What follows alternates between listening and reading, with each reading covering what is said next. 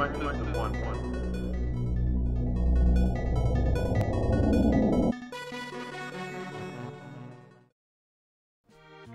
Alright, so this is Hayfever. This is a 2D platformer. You got actually a bunch of language options. I didn't notice that. And you can control, the individual sound effect and music volumes. So that's cool that you can do that. Anyway, that's the extent of the options. No controller options, no in-depth display options. That's pretty much it. You can, of course, view the credits from the title screen, and you can just quit to your PC if you're playing on the PC version. I imagine console version of this won't have the exit option. But let's go ahead and just right into my beaten game here, not necessarily completed. Man, these profile pictures are just weird. Anyway, we are going to go ahead and start. Yeah, this is actually the very first level, so let's go ahead and demonstrate that. The story of this game is that you are a postman, and you're supposed to go deliver these letters that, well, you deliver mail, and a handful of letters that you were delivering got spread by the wind or something. And also, you happen to have a cold. So you can just sort of press on an Xbox controller. I'm pressing X to do my jump, to do the extra jump. So you got the A button, which is your normal jump, and you have a little bit of variable height with that. As you can see, I'm hitting below this spot, and if I hold it, I can go a little bit higher. So while there is a big difference in your jump height, if you do hold the button, you do go a little bit higher. And there is no run button, so I don't believe there is any way to jump higher by moving at the same time. And these, I guess, whatever these things are, yeast or something, it'll fill up that meter at the bottom there, as you see. If it goes beyond the 3, then it'll just automatically shoot me out wherever I'm going. And as you can see right there, you also bounce off of walls. Wait a minute. No, I don't know. It's, as you could see there, I barely moved at one point. I guess it's how far away you are from the wall that determines how far you bounce. Anyway, that looks like nothing. But that is a ton. Anyway, that bounce really, I think it gets in the way more than anything else. More than it's ever a useful thing. In fact, I don't think there's ever really a good useful bounce off the wall. It's mostly just inconveniencing. But yeah, that is the basics of the controls. That is a mailbox. That is a checkpoint. So if I were to die by running into a bee, I will restart that checkpoint. So that's handy to know. And what we are doing here is, this first level, we're just looking to beat it. There's another checkpoint. And as you can see up there, which I just missed, that is a letter. And at the bottom of the screen underneath that meter, you got 1 letter and 2 blanks. That means there is only 1 letter to get in this level. Other levels will have 2, maybe 3 letters to get in a single level, but it tells you right there how many letters there are, and you can usually get them in order to let you know if you missed one or not.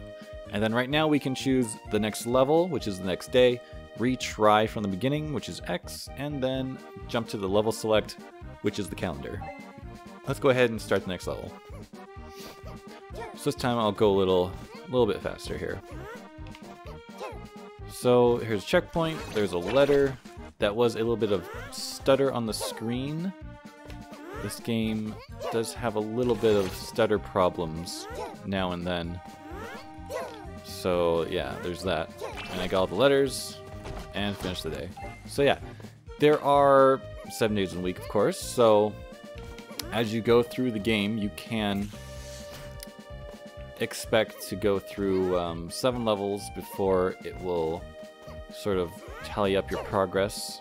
I mean, it'll save, of course, on each level. and there are plenty of obstacles to overcome. This game, it starts out really easy like this, but it ramps up the difficulty pretty fast. There will be levels where you have to, you're like timed to do something. Not like a timer shows up, but there's something chasing you very often is the case. Oh yeah, also you can drop through platforms, so know that.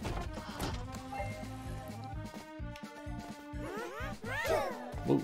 Remember, you can't go above the 3 or it'll just automatically shoot you, so you gotta be careful about that. And each world, I guess we should demonstrate that next.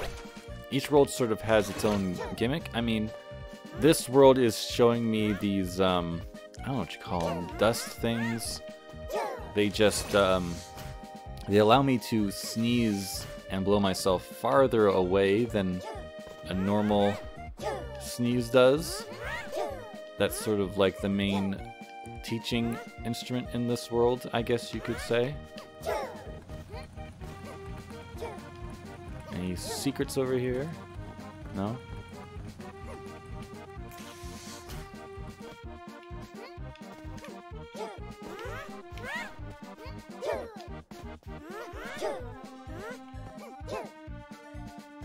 There are, I guess, secrets abounding in this game. I do kind of want to just run through the first week real quick like I'm doing. What level are we on? That doesn't say, unfortunately. I think it said at the end of the last level we beat, but... Oh yeah, and there's this cat at the bottom of the screen right now that just shoots out more of that dust stuff.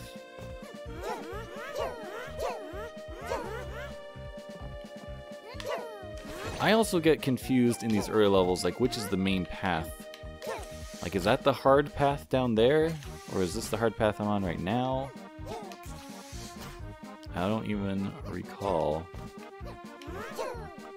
Oh man, I hate that wall bounce. It just kills me more often rather than helping. Hurts more often than it helps. Oh, looks like I took the easy way. See, that I thought I was taking the hard way, but as it turns out, that was the easy way. Can't.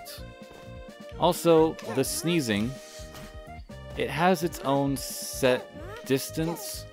Like the jump you can make shorter or higher a little bit based on how long you hold the jump button down, which is a good common platforming mechanic. That's in a lot of platforming games, is that you can have variable jump height. That's usually a good thing. But in this case, your double jump is tied to a different button, and it's a sneeze.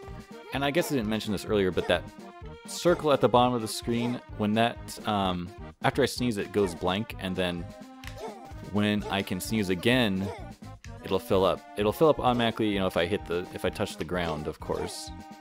But other than that, you can sneeze multiple times in the air. It just depends on, I guess, how much airtime you have. Like that.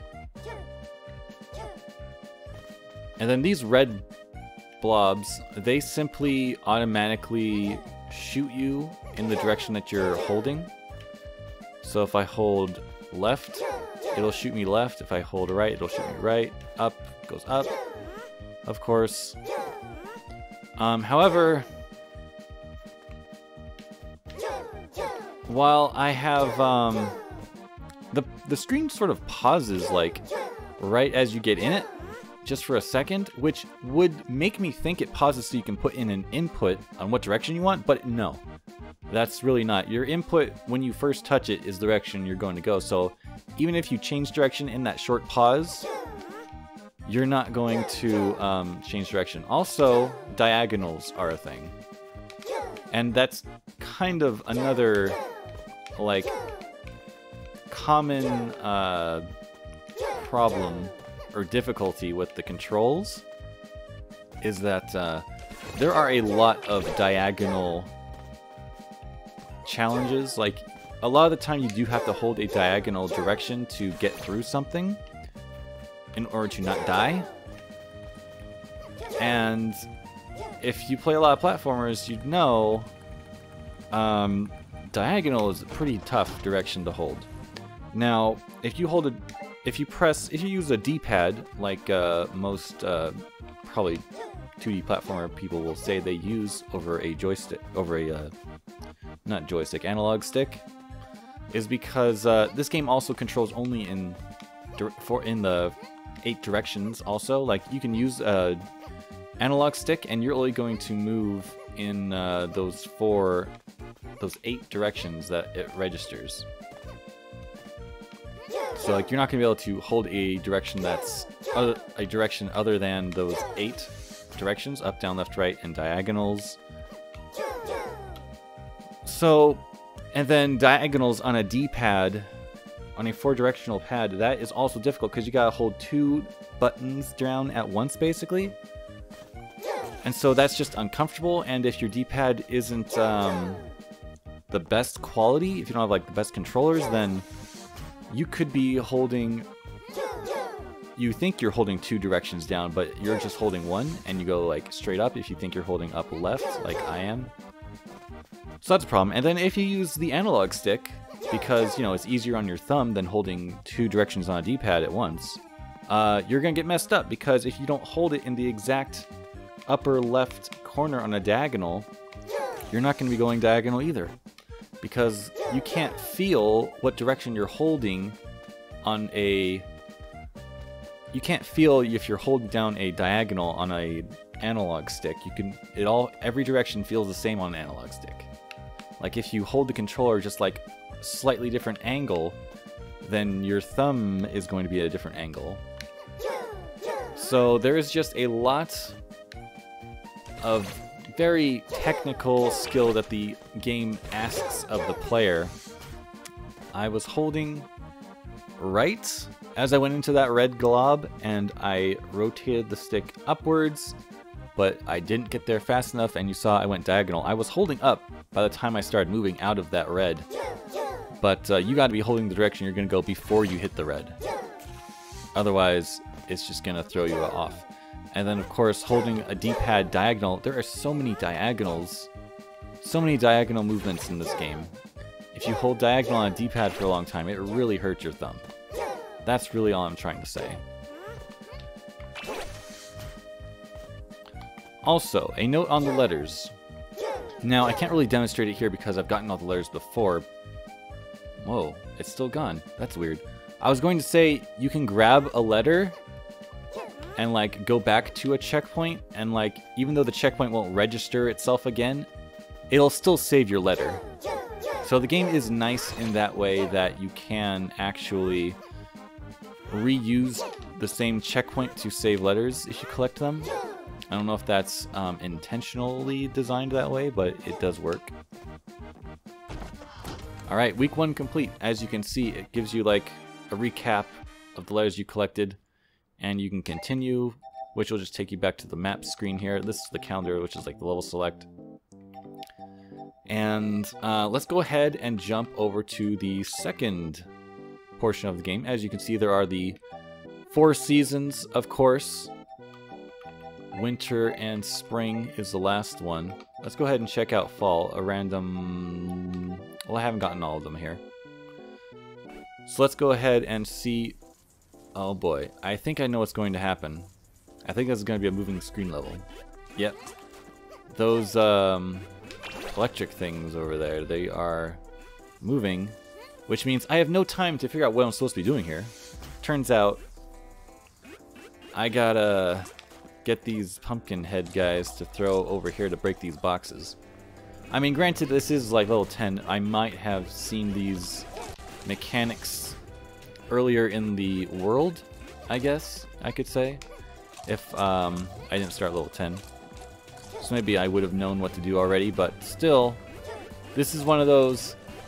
Another thing that's a common hatred of 2D platform gamers is moving screen levels. And that's basically what this is. Well, while I'm not timed on how quickly I can move forward, I definitely have that thing creeping up on me behind, so I'm not, it's not the same as a moving screen level, but I'm still timed, if that makes sense. And who likes being timed when they're playing a game? That's the letter I missed. Man, and of course, this is one of those one-hit kill games. Not that that's a critique, that's just sort of the category we're in. So yeah, there's a lot of precision platforming. Oh man, I don't know. I guess I shouldn't even keep trying for that letter. I feel like I could get it if I kept trying, but I don't want to bore you with my failed attempts. And yeah, bouncing off walls, that is something it's really uncomfortable to have to deal with it. Oh boy, it's gonna get worse.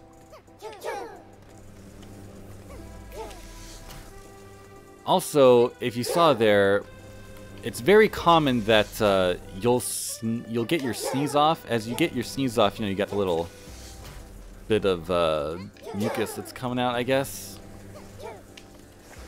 And very often, this is a mechanic that's introduced in the second, maybe it's introduced sooner, but those purple things, they transform you into this balloon thing that you gotta move around with.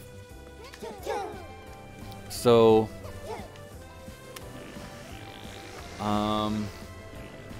shoot. So yeah, I'm timed here because I gotta get through here without getting hit by that thing.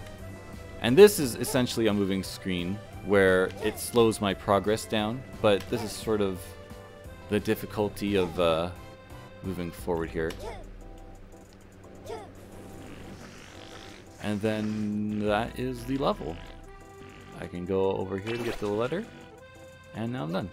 Oh yeah, I was going to say, your mucus as it comes out, it happens to me several times a play session where I feel like, okay, so this is an interesting level where it's just a single screen.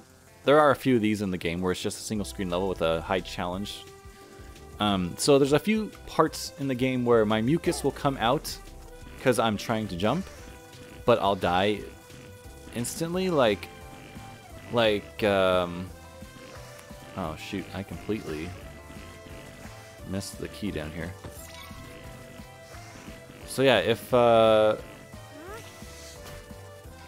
hay, or I don't like what to call the yellow stuff hay, it's not, the dust will increase my inflation time?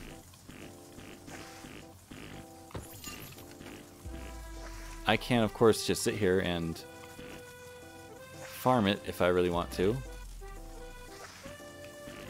because it respawns. Oh man, I tried to go straight right, and I'm using the D-pad right now, but my thumb slipped up and I went diagonal. So here's a situation where analog control would actually be a lot better because I've only got the 8 directions. So if I just tap, you know, in an angle, a diagonal, it's gonna change the hurt box on my character a lot, because a diagonal movement is going to be a big turnaround on my character.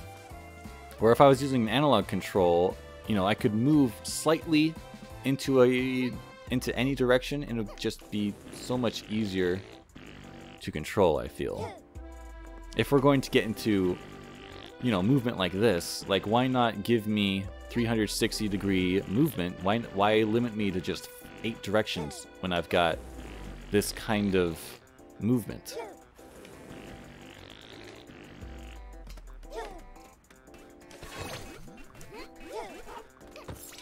Oh, that's an enemy down there.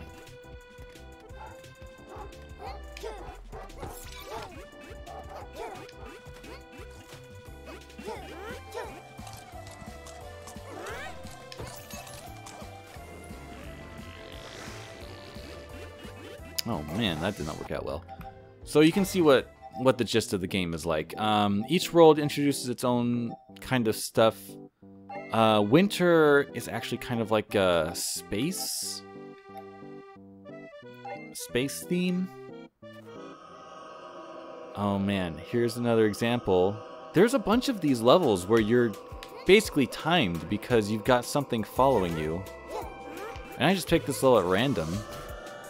You've got this stuff following you, so you can't just take your time to go through the challenge. You also have to be a speedrunner because the game's not going to wait for you to practice a particular point of the level. You just gotta move, and you gotta move fast. Let's go ahead and check out the final one level of the final theme. Spring. Spring actually introduces something that's very interesting. This isn't it. This actually shows up a lot sooner in the game, but this shiny blue stuff, bubbly stuff, is actually an infinite jump. So I can, or infinite sneeze, I guess. I can keep sneezing as much as I want as long as that meter stays full. Oh, that looks like a secret up there.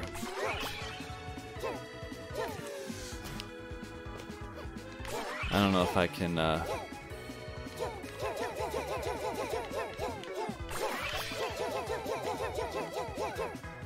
Look at that. I guess I've done it before? No, I did not do that before. I came from the right. I haven't gone through that spot to get that letter before. As you may have noticed, I had gotten that letter before, but it wasn't from going through there. It was from going the normal way and then turning back around. Whoa, that was close. This is the thing that's really interesting about this world, is that it introduces this sort of sticky wall sticking thing. Also, there's a jump to it. So what I did to get the letter the first time I played this was I grabbed this, came over here, grabbed the letter, and then I went back. Just like that. So there's like a little bit of an exploit, I guess you could say. So yeah, I'm really torn on this game whether I should use like D-pad or analog stick. I switch back and forth all the time. These flying sections really make me wish there was analog control, but there's only 8 directions available. And there's a lot of diagonal stuff, which makes me feel like it's more difficult because it's only 8 directional control with all the diagonal challenge like this right here. It's asking you to hold, if you're using a D-pad, it's asking you to hold 2 directions a lot in this game. And that just makes it very unpleasant to play because your thumb's gonna get really tired from holding 2 directions a lot. And then if you use the analog stick, it's very imprecise in, you know, if you're going diagonal or not. But you can change direction in the air a bit.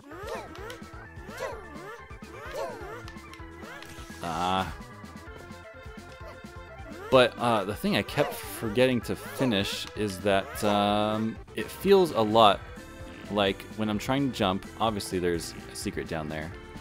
When I'm trying to jump, sometimes it's like close to jumping above a spike, and my snot will come out as if I had pressed the button, but then I'll get hit by the spike as if I didn't press the button. And there was that one moment, I'll put it on screen here, where that happened already during this playthrough right now. So yeah, what's interesting about this final world is this sticky thing. I actually really like the sticky thing. It takes a little bit to get used to the control. I am out of time, so I fail on that end. But also, there is a, if you hold down the sneeze button, you can run as this. So normally there is no run button, but when you have this and you hold down the sneeze button, you can run. And then as you go off of off walls at speeds, I think they could have made a whole game based off of this kind of control, because, oh no, just a bit too slow. Because this is like some of the most interesting stuff. So really, I guess I rate the second and third world as being extremely tough for the annoyances of timed levels, moving screens, things like that, without having more interesting mechanics. But when you get to this changes up the level design a lot more. Let's see if I can just get over there real quick. Oh. And yeah, if they can make a whole game based off of this wall sticking stuff, it's very interesting. There is a sort of, you only hold left and right when you're doing this too. So you kind of, that's what you have to get used to, is that like I'm still holding right now, and now I'm holding left, holding left, even though I'm going right, holding left. So yeah, it does depend on like what direction you're facing when you get on there, whether or not it goes that way. And then if you're running, also you stick to walls. Something to note, I just want to talk about this all the time. If you're holding the run when you go off a corner, oh man, see that? The controls are finicky. Even though I like this part of the game, the controls are finicky throughout the entire game.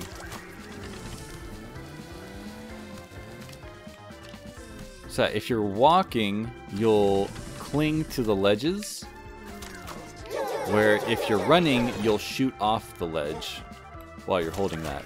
Oh yeah, this part. So this is the end of the level here. This, I'm waiting for that guy to finish his hopping. But I can't run right now because I'll fling off of this thing. There we go. Oh. So, yeah, there were a lot of sections in Worlds 2 and 3 that really tested my patience, basically. This last world was probably one of my favorites. Because before this, there was a lot of frustrating parts in this game. And then after you beat the game, there is like an extra world that opens up with really hard levels. I can't even get past the first one. I will admit I can't get past this. And it looks like, based on the number of letters you collect throughout the game, will allow you to unlock more of these levels. Obviously, you still have to beat them in order. Like, I have more than 200 letters, but I can't unlock the second level unless I beat the first one still. And there is no unique theme to this world that I've seen. Like the first level. Oh yeah, there are cutscenes in the game, like just like little dialogue boxes. So yeah, there is no unique theme to this world that I've seen. It's just, it's probably just all of the world themes that are throughout the game. But yeah, I can't get past this first level.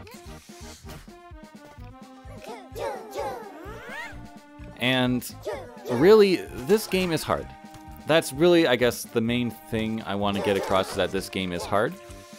I've played plenty of other 2D platformers. I don't know if I need to qualify myself or anything. But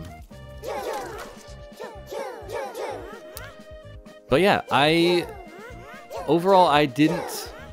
There it is again. My snot came out. It hit the ground, but I still got hit by spikes as if I hadn't gone anywhere.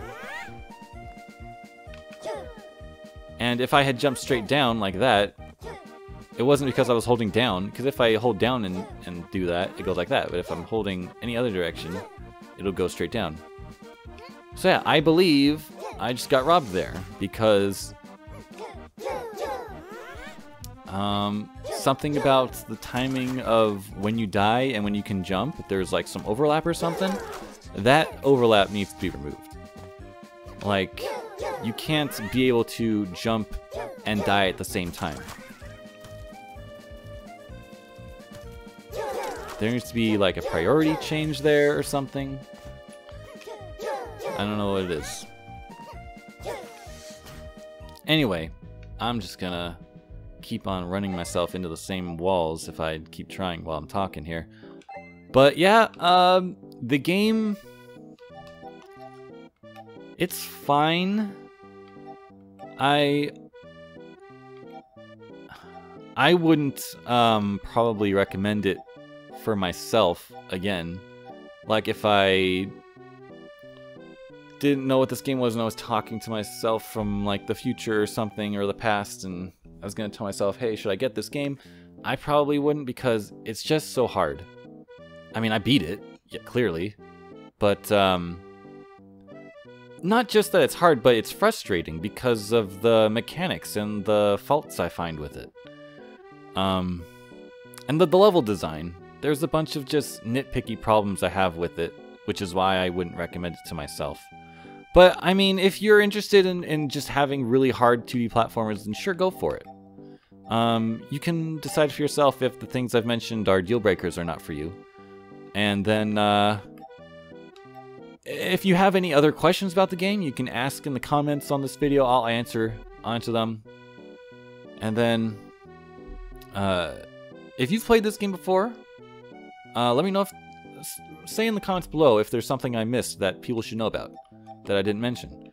And if you haven't played the game before, like I said, if you have any other questions about the game, let me know.